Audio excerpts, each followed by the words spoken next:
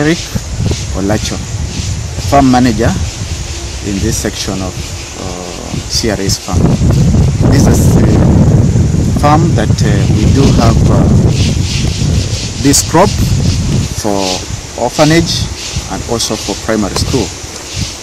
We have been supplying for the orphanage vegetable in and out of the season.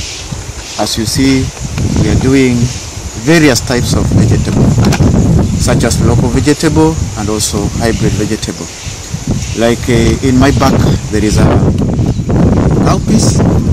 Cowpeas we always harvest leaf as leaf vegetable, and also we harvest pods as grain. So these things are used for orphanage. We use them to feed our children here at orphanage. But also if we have surplus, we always market them so that we can get also income for the orphanage. Okay. Now that the rain is not dependent, you cannot like entirely depend on the rain. How do you like do your farming here? Absolutely. Because of unpredictable rain season, we always have support of irrigation. We do have 3 boreholes and 1 well that is over there, which we get water for irrigation. We don't depend on rain at all. We always plant, and if there is no rain, we have irrigation system, as we are going to see in other parts of the farm. We have drip irrigation, and also we have a sprinkler, overhead sprinkler irrigations, where we water the crop when there is no rain. So in short, the weather challenges don't necessarily affect you? Absolutely. That was the main point of concern, that because we have orphanage, and this orphanage should get vegetable from our farm. So we mentioned, we made sure that we have another alternative. If there is no rain, we have another alternative that we will be producing this vegetable, so we can feed the orphanage. To be specific, which types of crops do you plant apart from cowpeas and maize? Any other? We have done a lot of vegetables. Cowpeas is the one that you see here. Yeah. But also we have skuma wiki, that's kales. Kales, yeah. We have also brinjals, eggplant. We have been also doing tomato, but it has ended because we have harvested last season. Okay. Now there is no tomato now, but we are doing another season of tomato. So we are doing tomato also. We have been doing cucumber over our greenhouse. We have been doing this pojo. We have been also we have been also doing this amaranthus, and also we have mchicha.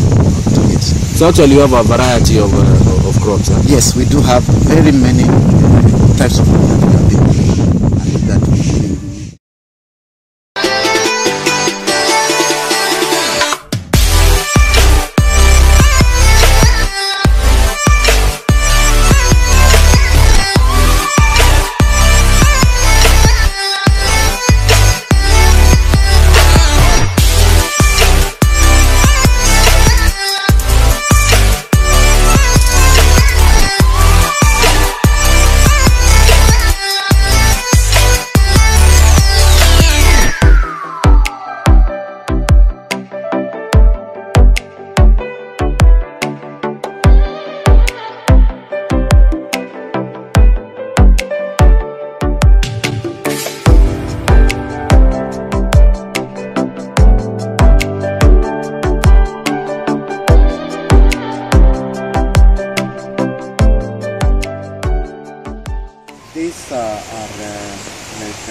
we wanted now to change. It's a cycle. So we have changed from tomato, now we are doing kales.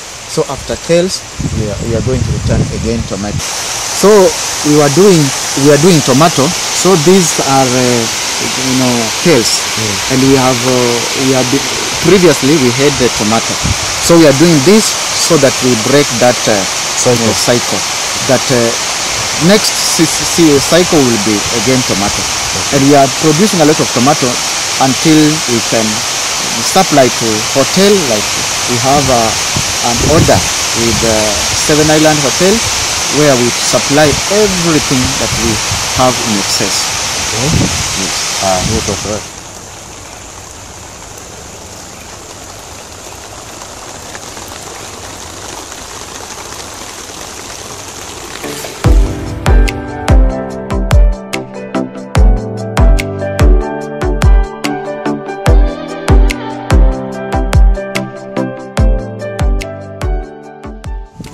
So as you can see over here, these are the okra crops. So what are some of the challenges of planting okra? Okra does not have challenge because okra does well in this region, because it can sustain, it can tolerate the heat, the temperatures, and also it can tolerate drought. So these are the best crop to do in this region. How long does it take from planting the seedling of okra to harvesting? It is approximately 2 months, because we plant direct. We don't have to make nursery. And if we plant direct, it only takes 2 months to mature. Okay. So we start harvesting. I've noticed that the okra is not in the sheds, eh? Yes. Unlike the other crops that were planted inside the sheds. Why is it so? Because I've said that okra does not have problem in this environment. For example, in the coast region or here in Malindi, we have hot temperature. Greenhouse used to protect the crop from scorching or what, but okra does not need that, because it is a crop of this region. Okay. Yes. Okay. Thank you.